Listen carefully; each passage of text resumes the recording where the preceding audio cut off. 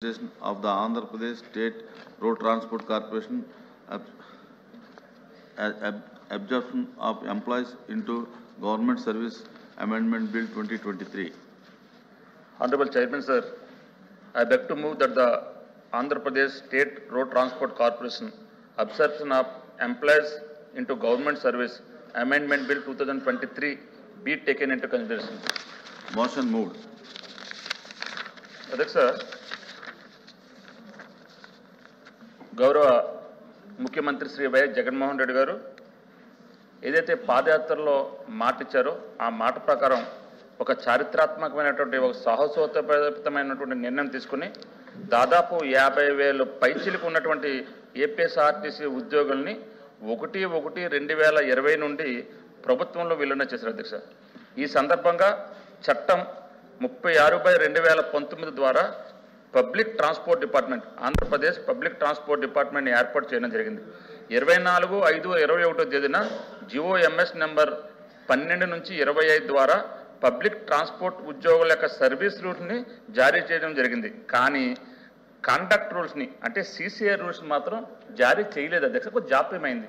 ఈ జాప్యం అవ్వడం వల్ల ఈరోజు ఈ సవరణ చేయవలసినటువంటి ఆవశ్యకత వచ్చింది.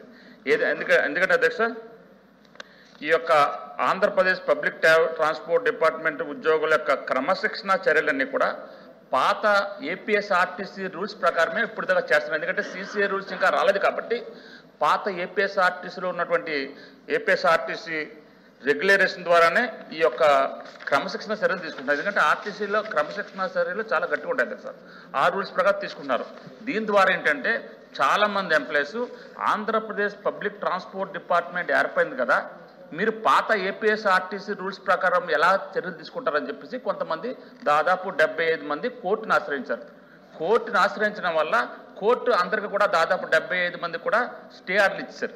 ఎందుకంటే కొత్తగా పబ్లిక్ ట్రాన్స్పోర్ట్ డిపార్ట్మెంట్ ఏర్పడింది, మీరు ఇంకా పాత చట్టం ప్రకారం ఏ విధంగా చర్యలు తీసుకున్నారని కోర్టు అందరికీ స్టే ఆర్డర్ ఇచ్చింది.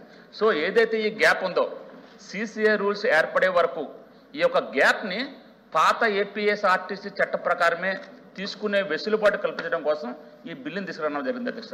అంటే ఏదైతే ఎప్పుడైతే 75 మందికి న్యాయస్థానంలో ఓరట్ లభించి స్టే వచ్చిందో వెంటనే మేము అడ్వకేట్ జనరల్ని మరియు న్యాయశాఖ వారిని సంప్రదిస్తే వాళ్ళు ఏం చెప్పారంటే పై ఉదాహరణ చట్ట ప్రకారం 36/2019 సవరించవలసిన ఆవశ్యకత ఏర్పడింది.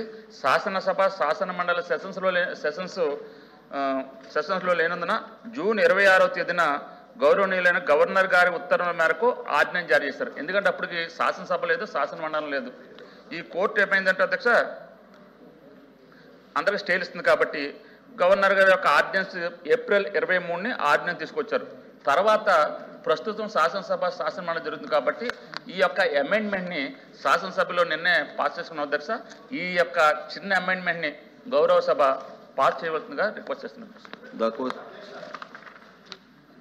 ఒక్క నిమిషం అధ్యక్ష. Andhra Pradesh state road transport corporation 1/1/2020 నుంచి పబ్లిక్ ట్రాన్స్పోర్ట్ డిపార్ట్మెంట్ మార్చి ఆ ఆర్టీసీ ఉద్యోగులందరినీ పబ్లిక్ ట్రాన్స్పోర్ట్ డిపార్ట్మెంట్లో తీసుకున్నప్పుడు వాళ్ళు సంతోషించారు, మాలాంటి వాళ్ళని కూడా సంతోషించారు. వాస్తవంగా వాళ్ళకి చాలా బెనిఫిట్ అవుతుందని భావించారు. కానీ 3 ఏళ్ల ఎక్స్పీరియన్స్ ఏం తెలియజేస్తుందంటే వాళ్ళకి ఆరోగ్య రంగానికి సంబంధించి కానీ వాళ్ళ హెల్త్ సౌకర్యాలకు సంబంధించి కానీ ఆర్టీసీలోనే మెరుగైనటువంటి అభిప్రాయాన్ని వేలాది మంది ఉద్యోగులు వ్యక్తం చేస్తున్నారు అధ్యక్ష. అందువల్ల మీ ద్వారా నేను మంత్రి గారిని కోరేది ఏంటంటే సిసిఐ రూల్స్ క్రమశిక్షణా చర్యల కోసం ఇవాళ ఈ చట్టాన్ని ఈ బిల్లును ప్రవేశపెట్టారు. కానీ సంక్షేమానికి సంబంధించి సమర్థవంతంగా ఆర్టీసీలో ఏ సౌకర్యాలు ఉన్నాయో ఆ సౌకర్యాలన్నీ కూడా ఈరోజు పబ్లిక్ ట్రాన్స్పోర్ట్ డిపార్ట్మెంట్ ఉద్యోగులకి అమలు చేయాలని మీ ద్వారా మంత్రి గారు ఆ హామీ ఇవ్వాలి సార్ అని కోరుతున్నాను సార్.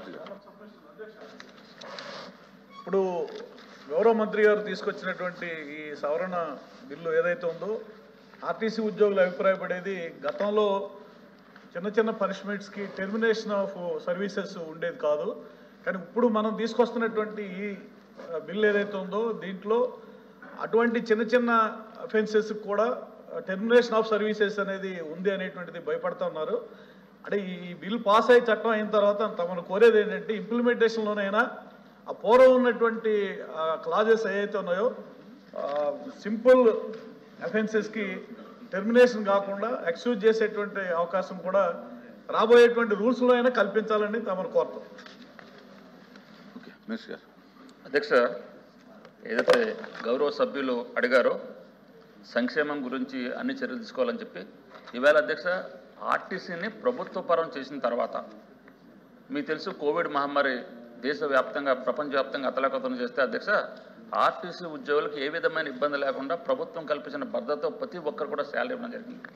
అదే కాకుండా ఇప్పుడు ఆర్టీసీ ప్రభుత్వ ఉద్యోగులు ఇవాళ హై పెన్షన్ పొందడానికి అర్హత పొందుతున్నారు.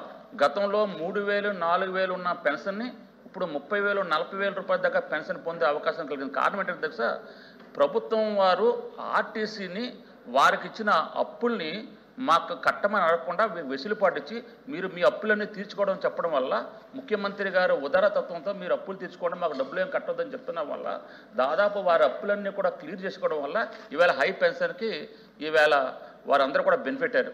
అంతేకాదు అధ్యక్ష ఇప్పుడు దాకా ఎవరైనా ఆర్టీసీ ప్రభుత్వ ఉద్యోగి యాక్సిడెంటల్ చనిపోతే 45 లక్షలు మాత్రం బెనిఫిట్ వచ్చింది. ఈవేళ ఈ గత వారంలోనే నేను ఎంఓయూ కుదుర్చుకోవడం జరిగింది అధ్యక్ష, బ్యాంక్ అధికారులతో మాట్లాడి ఈవేళ దాదాపు అదే 45 లక్షల రూపాయలని యాక్సిడెంట్ బెనిఫిట్ని ఈవేళ 85 లక్షల రూపాయలకి పెంచుతూ ఎస్బీఐతో ఎంఓయూ కుదుర్చుకున్నాం అధ్యక్ష. అంతేకాకుండా ఈవేళ ఏ వ్యక్తి అయినా కూడా సహజ మరణం పొందితే, గతంలో సహజ మరణం పొందితే ఈ యాక్సిడెంట్ ఇన్సూరెన్స్ లేదు అధ్యక్ష, ఈవేళ సహజ మరణం పొందినా కూడా కామన్గా 5 లక్షల రూపాయలు ఇచ్చే విధంగా మేము ఈవేళ ఎస్బీఐతో ఒప్పందం కుదుర్చుకున్నాం. ఇవన్నీ కూడా ఆర్టీసీ ఉద్యోగుల యొక్క భవిష్యత్తుని వారి యొక్క సంక్షేమాన్ని దృష్టిలో పెట్టుకుని మేము చేస్తున్న చర్యలు అధ్యక్ష. ఈ గతంలో ఈవేళ అధ్యక్ష రాష్ట్రంలోనే కాదు భారతదేశంలో ఏ రాష్ట్రంలో కూడా ఇటువంటి సంక్షేమ కార్యక్రమాలు లేవు. ఇప్పుడు మొన్న మనం చూసిన తర్వాత మెడికల్ ఇప్పుడు ఎలాగ సీసీఐ రూల్స్ గురించి మేము ఫ్రేమ్ చేయాలి.